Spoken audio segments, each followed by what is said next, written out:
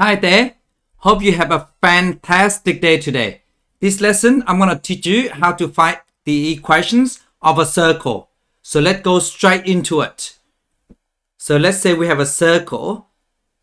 The center is not at origin. So let's say the center is here. Let's say this is the x value is A and this is B, for instance. So the center of this is A, B. And let's say this is from here to here, of course, is the radius. So this point here is a variable point, so which is x and y. If I connect these together to form a right angle triangle, so we have a right angle here, and this is the radius. Now, to find the radius, so we know that this distance here is equal to y minus b. So this one here is y minus b to get the distance. And to find this distance here, so we know that because this one here is x. So the distance from here to here is from here to here, which is x minus a. Now from Pythagoras theorem, so we know that x minus a squared plus y minus b squared is equal to the hypotenuse square, which is r squared. So this is the rule for this circle here, which is the center of A and B, and the radius is r. So let me write this down. The center is A, B, and the radius is r. So let's say I have a center of a circle, which is 2, 1, and the radius is, let's say, 3.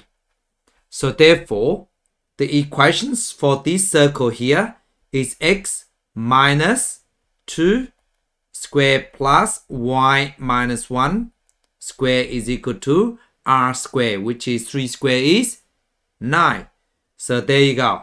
So we can use this rule, but rather than try to remember this rule, so let's move one step back. So remember, if we have a center of 0, 0, and the radius is r, so the general rule for this is x squared plus y squared is equal to r squared, right? This is the original circle. So if we have the center, let's say -2, 1, and the radius is equal to square root of 2. So now from the center, 0, 0 now becomes -2, 1. So this means x, now instead of x squared, it becomes plus 2. Because it moved 2 units to the left. So horizontally for the x value. Okay, so move 2 units to the left. That means you plus 2 all square, of course. And plus, now instead of plus y squared, now y is 0 here. Now it moved 1 unit up. So therefore, instead of y squared, it becomes minus 1 all square.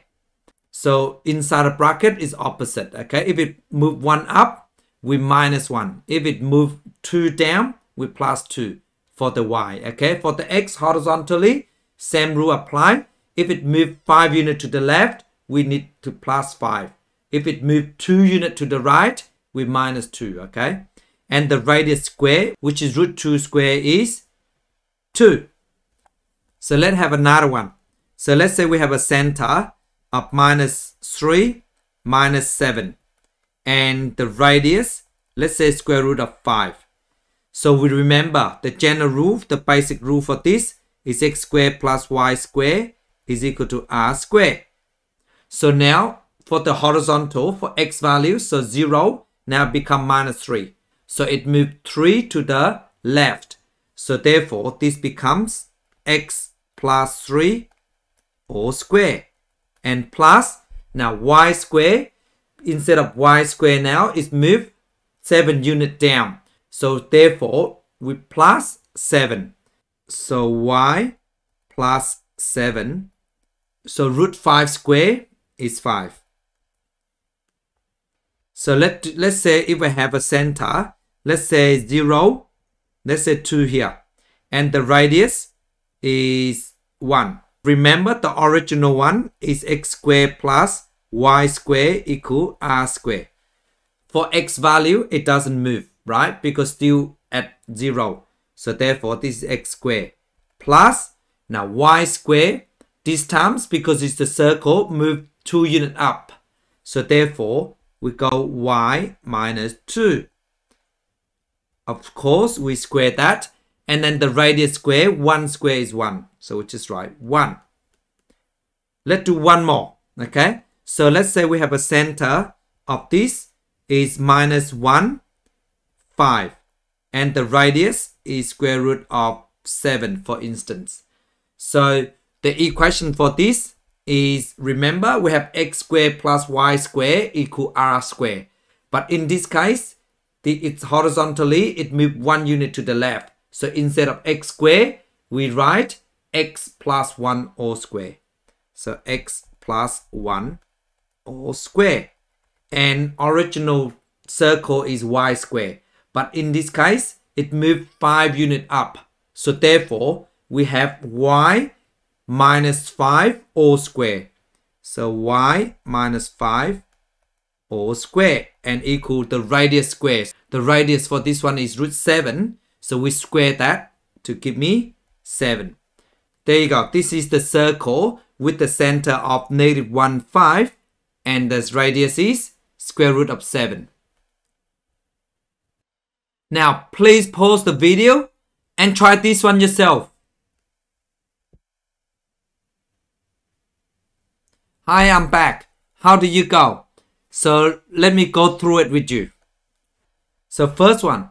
So remember, the general rule is x squared plus y squared is equal to r squared. So the center is 0, 0. And the radius is r, right? For general rule. So now, in this case, because we have x plus 1 all square. So inside the bracket, plus 1, it means it moved 1 unit to the left.